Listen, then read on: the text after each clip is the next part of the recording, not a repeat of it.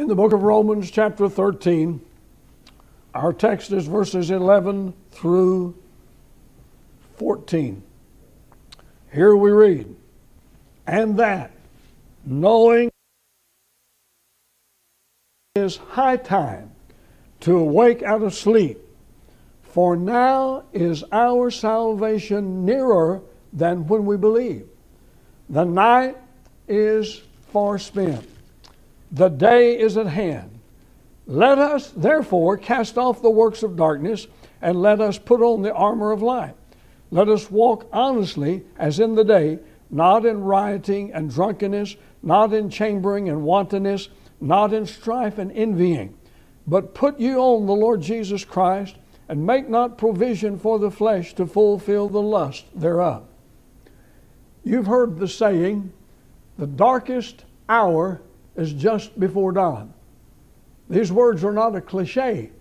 They actually state a natural truth or physical truth that is observable. And it is a truth that illustrates a great spiritual truth. Because, folks, this world is getting darker. And the dark world is getting darker. And the darkest giving periods of darkness and light. Notice what is said. God called the light day, and the darkness He called night. From the very outset, to always use His definitions, not the definitions of men.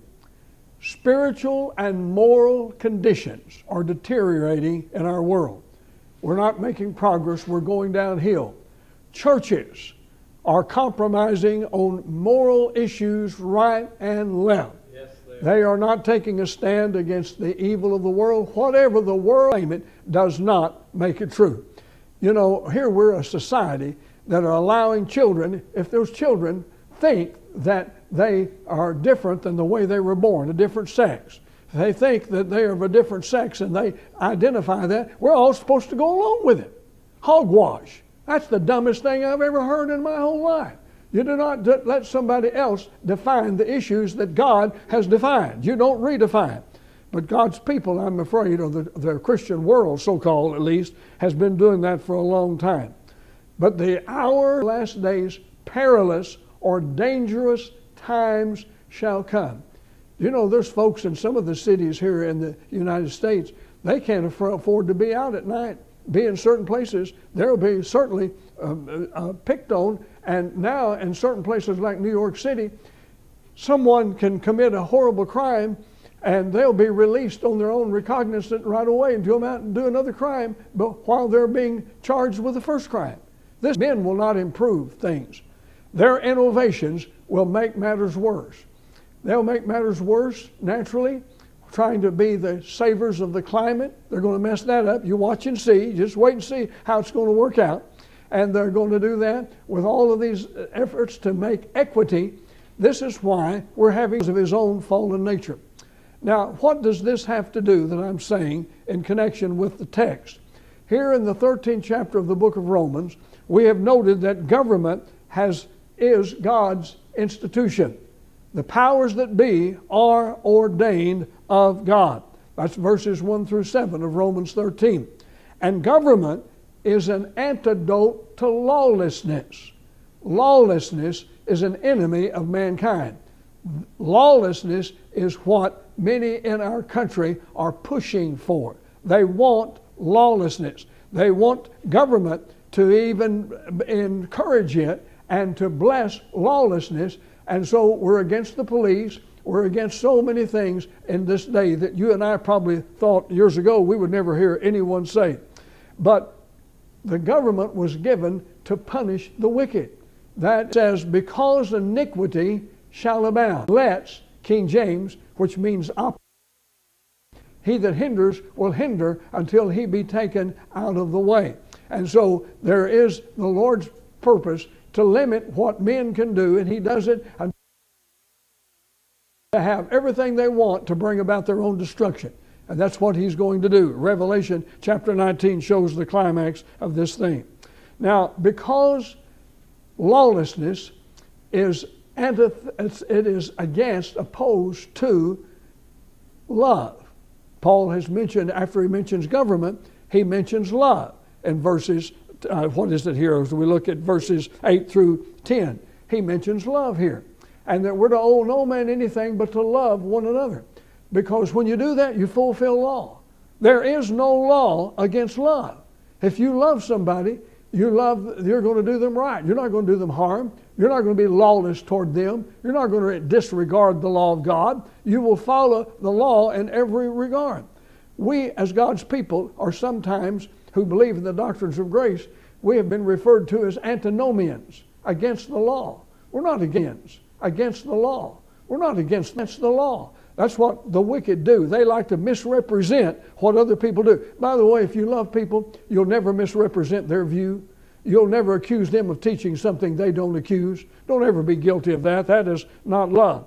But love fulfills the law. Love and law go together. That is what the apostle has shown us here in this chapter.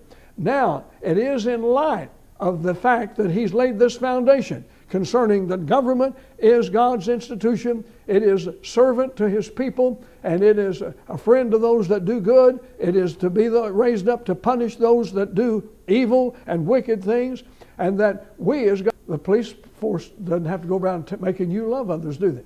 They don't have to go around telling you that you've got to stop doing this thing, because you're not going to trash your neighbor's lawn. You're not going to try to destroy his car. You're not going to do anything like that. Love will not do that, but wickedness will. And so in order to restrain and hold it down, God raised up government. They'll get worse before they are better. The apostle then gives certain admonitions in this text that we want to pay attention to this evening. What are these admonitions? Well, the first admonition that he gives is for us to awake out of sleep when we believe. Now he says, and knowing the time. The word time here is the word that is also rendered season. It is translated quite often in the King James as season. We as God's people of Israel, that was noted for knowing the times. Here's the reading. And of the children of Issachar, which were men that had understanding of the times, to know what Israel ought to do. The heads of them were 200 and so on. But here's the thing. If there were those in that day that knew and understood the times, should we not all as God's people, should we not all be those who know the times? Now the particular statement that the apostle uses here when he says, and that knowing the time, he is and makes this assumption with reference to God's people because they have the Holy Spirit within them, teaching them, and it was true of him, that he had come to know it intuitively as a result of God's teaching by the Holy Spirit. God's Spirit had made this a settled conviction, much like what I mentioned this morning concerning the confidence that Paul had, because it's the same perfect tense, and it denotes a settled conviction that he had come to. For example, let's come to 1 Timothy. 1 Timothy chapter 4, because we'll read here in the Word of God these particular statements that are made concerning the last days. Now the Spirit speaketh expressly that in the latter times some shall depart from the faith, giving heed to seducing spirits and doctrines of devils, speaking lies and hypocrisy, having their conscience seared with a hot iron. I don't know whether you're noticing some of this, but even certain Christian authors that have been successful selling books to God's people now are turning away from the faith that they once espoused. That's what's happening in our day. Again, 2 Timothy chapter 4, verses 2 and 3 gives this warning particularly to preachers as they live in these days to do this. Preach the word. Be instant in season, out of season. That is, whether it's convenient or whether it's not. Reprove, rebuke, exhort with all long suffering and doctrine, for the time will come when they will not endure sound doctrine, but after their own lust shall they heap to themselves teachers having itching ears. In other words, they want to hear what they want to hear. That's all they want to hear. Don't tell me the truth. Tell me what I want to hear. And that's a pretty dumb thing, because if people are being told what they want to hear that will bring about their destruction, how in the world does that help? It'd be better not to hear anything than to hear something like that. And John writes in 1 John 2:8, my little children, it is the last time. We are in the last. When John wrote at the end of the first century, when he wrote, he was writing concerning this dispensation of the gospel. And it's the last one. Here, we're in the last hour. This will bring about the end of the domain and the dominion of men. It will be from their own under God's dominion. So he says it's time for us to wake out of sleep. Now the statement is used here, the expression, it's high time. I don't know whether any of you remember. The hour is definitely here. It is the time to get up and to wake out of sleep. We cannot have any kind of drowsiness spiritually. We can't afford that, folks. There's too much at stake. Our lives, our families, God's people, we must be alert. We must be fully awake. Because one who is asleep, he's oblivious to what is going on around him. He doesn't have a clue about what is about to happen and what he needs to do. So there's warnings all through the Scriptures about our being awake in the book of Proverbs. And I love to see the take on things in the book of Proverbs, because that's a wisdom book. And Proverbs 20:13, love not sleep, lest thou come to poverty. Open thine eyes, and thou shalt be satisfied with bread. You need sleep. Get sleep that you need, but don't love sleep and try to overdo it. That's the teaching of Scripture. Now in the New Testament, in the book of Ephesians, chapter 5 and verse 14, we read these words. Wherefore he saith, awake, thou that sleepest, and arise from the dead, and Christ shall give thee light.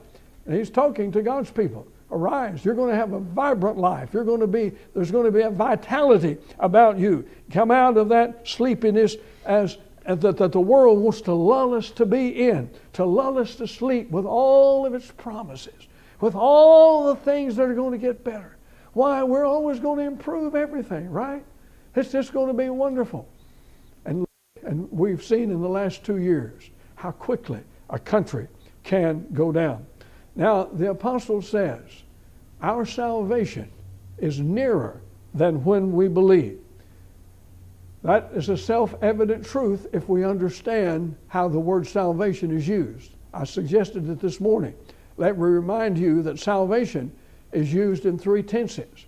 There is salvation past. That's what regeneration is. There's salvation present.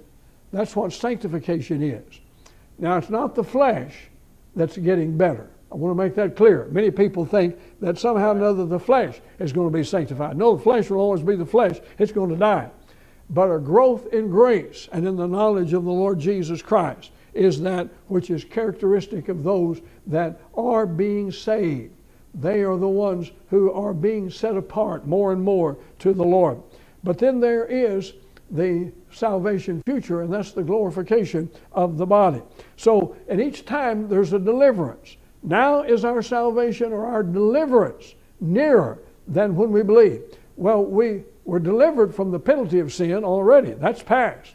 We are being delivered from the power of sin. That's present. But one day we're going to be delivered from the very presence of sin. And that's when we'll get the new body. Now, Paul references this in 1 Thessalonians.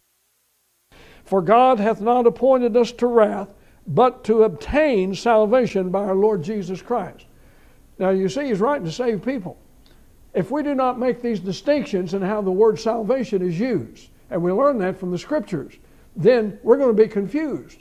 Because we say, I thought we were already saved. Well, we are. But we're going to obtain salvation. Yes, we are. Because there's a different sense. We're going to obtain the deliverance that comes from the presence of sin and this old body, and we will be brought into the presence of the Lord Jesus Christ. That is what awaits the children of God. But the second admonition is given here in verses 12 and 13. And that is the admonition to cast off the works of darkness and to put on the armor of light. Now let's note the reading again here in verse 12. The night is far spent. The day is at hand. Let us therefore cast off the works of darkness and let us put on the armor of light. The night, it's just about over. It's come to the end. And that's where we're living now. The time period that is that is set forth in Scripture for where we now live is night. The night is far spent. It's about over. The day is at hand. Now that's a way that they had in the days of the King James Bible to express that it draws near. The day of the day draws near. Now I want to give you something here that was a blessing to me as I just considered the fact that Christ is the light of the world. Let's note John 8:12. Jesus said, I am the light of the world. What world? He's not the light of the wicked, the ones that lie in darkness. He is the light of those that are in the world of light. Now, if you haven't picked this up in your study, you will if you look closely. The word world is used different ways. There's not just one world. Many people have John 3:16 as the world, only one and only world, and that includes all people without exception. For God so loved the world that he gave his only begotten Son, that whosoever believed in him should not perish, but have everlasting life. That God loves everyone the same. That's not what the Bible teaches. I'm going to show you. The word world doesn't always mean the same. Christ said in John chapter 17, verse 9, I pray for you, I pray not for the world. Now, I always ask this question to make you think. Why would he pray for a world that he love a world that he wouldn't pray for? If it's the same world, why would he love a world that he wouldn't pray for? It's because there's different worlds. Are we not also taught, love not the world? That's a different world, is it not? We're to love one another, but we're not to love the world. So that can't be the same. I'm just suggesting to you, you want to let the Bible define to you what world it's talking about at any given time. And the Bible says that concerning the Jews' concern after the resurrection of Lazarus, that the whole world went after Jesus. Well, they were talking about the Jewish world, you see. And so there's different worlds that you want to see in Scripture. Christ is the light of the world of his people. That's who he is the light of. Now, while he was in the world, he was the light of the world. Okay? While he was in the world, he was in the light of the world, the Jewish world, because there was the world. He was in the world, and the world knew him not. John 1:11. But in John chapter 1, turn with me, I want you to see what is said. The Bible says in verse 4, in him was light, and the life was the light of men. Now he came to save fallen mankind, his people that were fallen in Adam. And the light shineth in darkness, and the darkness comprehended it not. The darkness couldn't lay hold on this kind of light. Even though it was light, they couldn't lay hold on it. And then he says in verse 9, that was the true light which lighteth every man that cometh into the world. That is the world of God's people. He lights them. He brings them into the world. Christ was in the world. And while he was in the world, it was called day. John 9:4. He said, I must work the works of him that sent me while it is day. The night cometh when no man can work. All right? Now, he's the light, but the night comes when no man can work.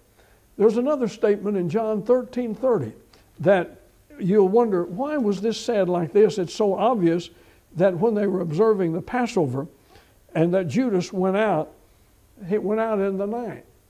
But there's more said because John especially is always giving more than just the obvious. John 13:30, he or Judas, then having received the sop, went immediately out, and it was night. Okay, now that came about when he was going to be betrayed by Judas and would be taken that very night, and he would be taken by the Jewish authorities, turned over to Pilate, and he would be sentenced to death. But the Bible says the reason the Scripture says that when Judas went out, it was night. It was terminating the day that had been. We're in the night. But there is the day of Jesus Christ that is coming again. That's at his second coming. And I noted that this morning in the Philippian passage of Scripture. So now we go back to Genesis, and we can see that God laid this all out for us in the reconstruction of the earth in Genesis chapter 1. Genesis 1:1 is the creative statement. In Genesis 1:2, the earth is shown to be without form and void. God didn't create it that way.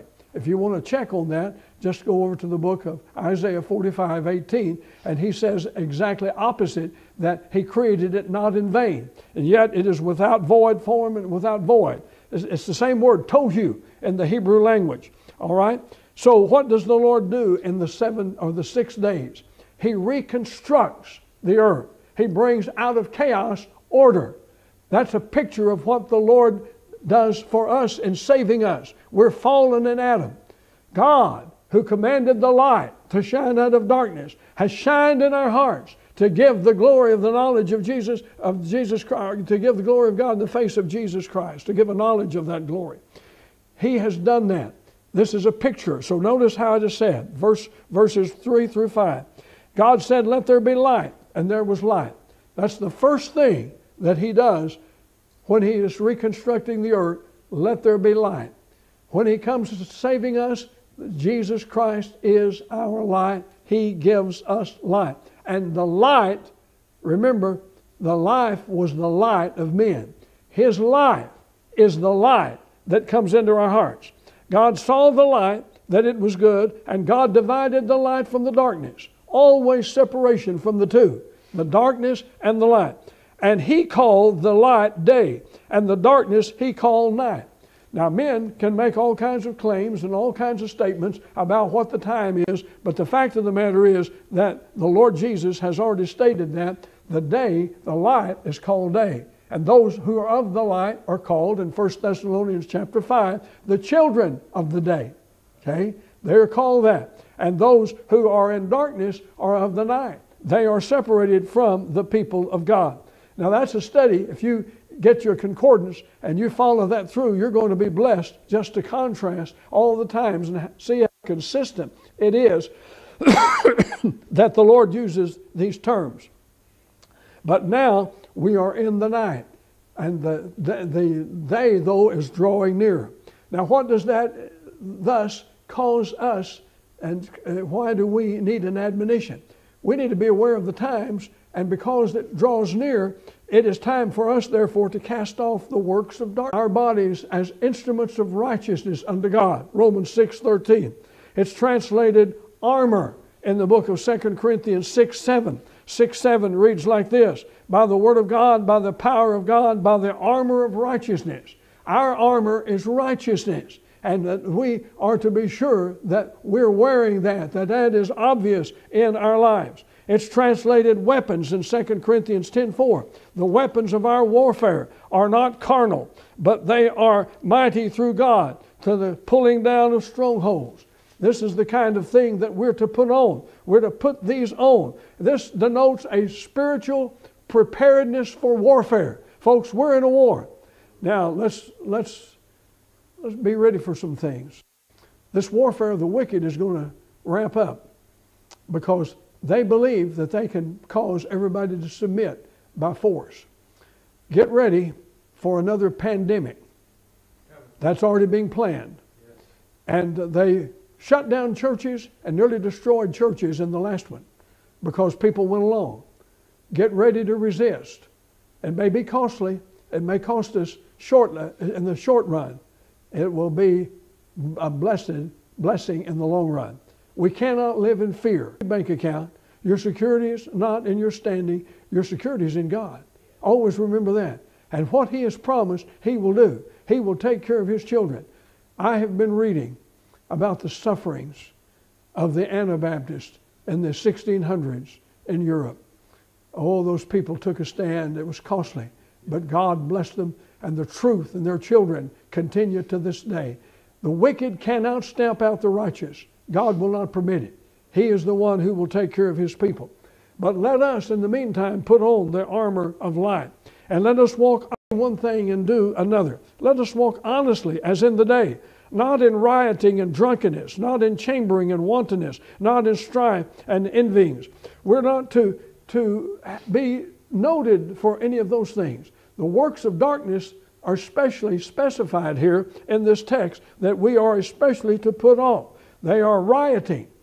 Now, isn't it interesting that we've had riots in our streets in America in the last few years? Interesting. The word is also rendered revelings, where we revel after a way to celebrate. That's about the dumbest thing I've ever heard. And it ought to be called out as dumb. But rather it is always approved. The media approves it. And the people in the world, while they're just expressing their resentment at things like that. Don't listen to this further statement concerning revelings and such.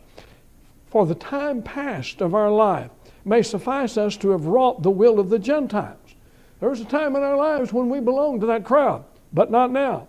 When we walked in lasciviousness, lust, excess of wine, revelings, banqueting, and abominable idolatries. We're not to be a part of that. No, nor are we to have anything to do with chambering and wantonness. Now, I'll just say dealings with that kind of people and that kind of actions. Nor are we to have anything to do with strife and envyings. You know what today represents strife and envyings? Out there in the world today, is why we know the night is far spent. The day is at hand. Now is our salvation nearer than when we believe. So the third and the final admonition here is in verse 14, and that is the admonition to put on the Lord Jesus Christ. But in place of these other things, put you on the Lord Jesus Christ. The tense of the Greek imperative verb is aorist, which denotes put him on at once. Don't delay. Put him on once for all. That's what we're to do. Put him on. Put him on. Well, how do we do that? Well, we get a help from Galatians 3:27. For as form of baptism in that passage. How do we put him on here in this passage? We put him on by identifying ourselves with him, taking a stand with him, standing with him against the world, standing with him against the practices that are evil in this world, standing with him and letting it be known, not in any way being afraid or ashamed to identify with the Lord Jesus Christ. How do you identify a policeman? Isn't it by his uniform? And if we are to so be identified with him, that is like putting on a uniform. It is like putting him on. That's the analogy, something that we're to do ourselves. Colossians 3:10 says, no, you have put on the new man. You have put him on. We've put him on before God. We need, as it were, to very visibly and gladly and openly wear him, as it were, to show and identify to the world that we can't do that if we're guilty of these works of darkness, if we don't put them off. We put them off, we don't have anything to do with them, and we follow the Lord Jesus Christ, and we're noted as the Lord's people. That's the case. All of us have to do some repenting, do we not? Confess your sin. Turn from it. And he says, and let us not, and make not provision for the flesh to fulfill the lust thereof. Now that's an imperative verb, but it's in the present tense. He says, do people not plan to go to the liquor store to get their booze?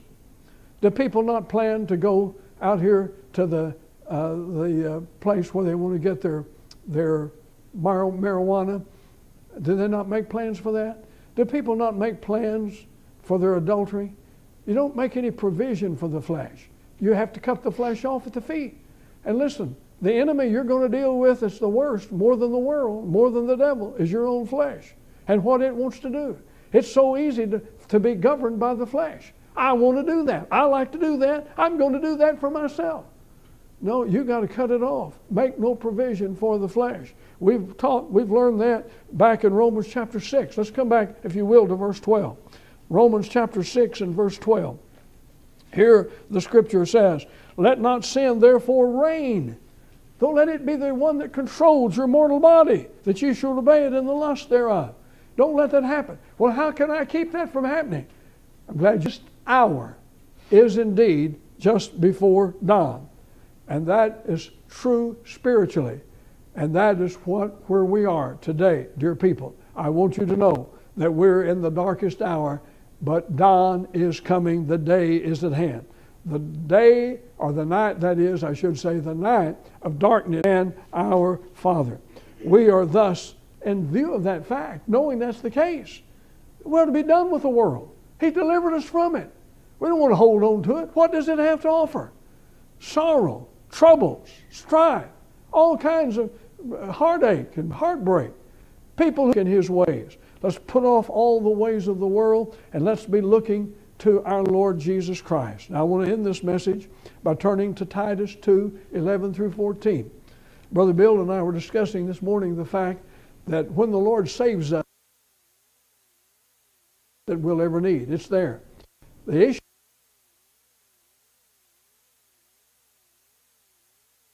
it reads, beginning at verse 11, for the grace of God that bringeth salvation hath appeared to all men. Okay? It is all kinds, all classes, all nations of men. It has come. But that same grace that has appeared does what? Verse 12, teaching us that denying ungodliness and worldly lust, we should live soberly, righteously, and godly in this present world. That's what I've been talking about here from Romans 13. Looking for that blessed and hope and the glorious appearing of the great God and our Savior Jesus Christ. It's grace that enables us to do that gives us the desire to do that. Who gave himself for us that he might redeem us from all iniquity and purify unto himself a peculiar people, not an odd people, a people of his own is the sense of peculiar, zealous of good works. Where does all of that come from? The grace of God. The grace of God has been given to you. By the way, when Paul had the thorn in the flesh, what did the Lord tell him?